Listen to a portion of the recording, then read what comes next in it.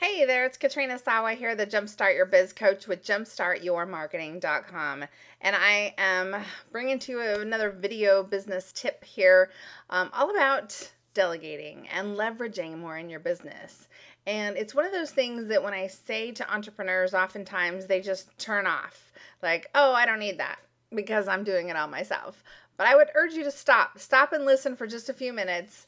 Let me share with you some ideas on things that you or why you might want to delegate, okay, if you're not already doing it, or if you've tried and it hasn't really worked. There's a lot of reasons for that. You see, I've been delegating for about 14 years in my business, and when I first started, I had no idea what I'm doing, okay? I had no idea what I was doing, and I hired the wrong people. I would micromanage them. I would, give them something and then watch them do it and then redo it and stuff like that. I mean, I was horrible. I was a horrible trainer, boss, and oh, it was horrible. But I had to learn how, from my mentors and other people that I hired, how they do it. And they had to learn from their mentors. I mean, a lot of us that have entrepreneurial blood in us, we're not necessarily HR consultants. We're not the types of people that know how to necessarily train an employee, right? Or independent contractor is what most of us hire, right?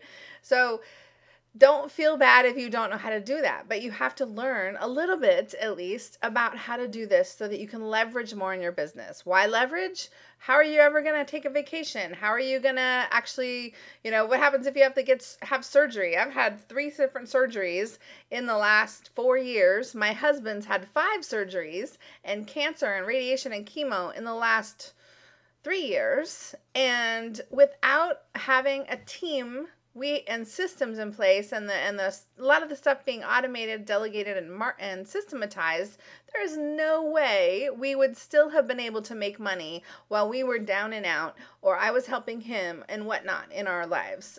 You just can't. You don't know what's on the future and on the horizon for you. You don't know if something's going to happen to you or a loved one and you might have to take care of them. And I've had clients who hadn't even taken vacations in like 3 to 5 years of being in business.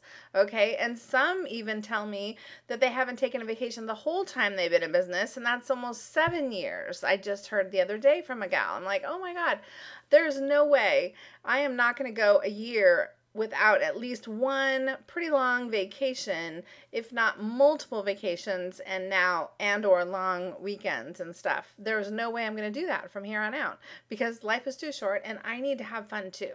Okay. And so do you. So as an entrepreneur, we have to start embracing delegating. And luckily, there's people out there that like to work from home called virtual assistants. And for most of us, that will suffice for a lot of the things we need to hire. Now, some of you might have a brick and mortar location or a retail store or something like that where you need people in your location. And I get that. And that's more of an employee status, right? So I'm talking about the people that you might want to hire as a contractor, an independent contractor, somebody that has their own business, yet works for a few different entrepreneurs, possibly doing different tasks.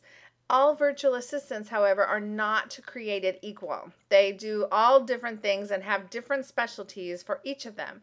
So it's important that you get a list of things together of what you want to delegate. You can't just say, okay, I'm ready to hire an assistant. Just get me an assistant. No, because you're not going to probably just hire one person, unfortunately.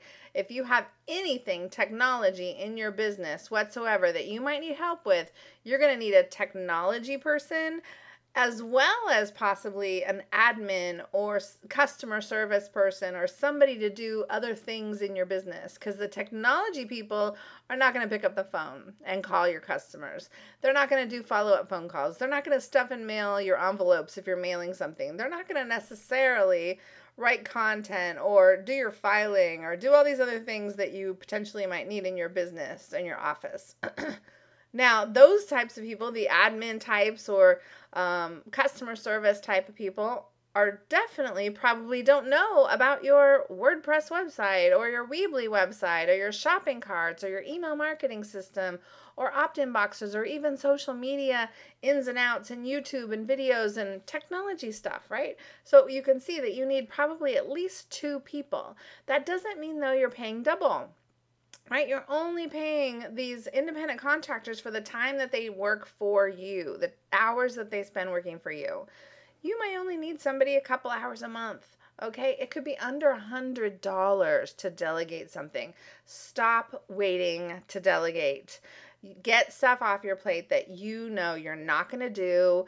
You don't need to learn. You don't want to learn. You don't want to figure out. You don't want to know, right? Now, you have to know the big picture of why you need to implement certain strategies and things in your business. But that doesn't mean you have to learn everything. There's too much to learn as it is as an entrepreneur, right?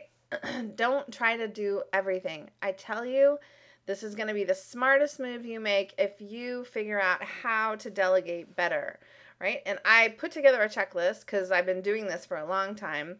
I have about 43 different things on this checklist, and I add to it all the time of all the different things that you could potentially delegate to an assistant or some person other than you in your business. It could be virtual or in person, okay? So take a look at this checklist. I'm telling you, it will help open your eyes to what else is possible.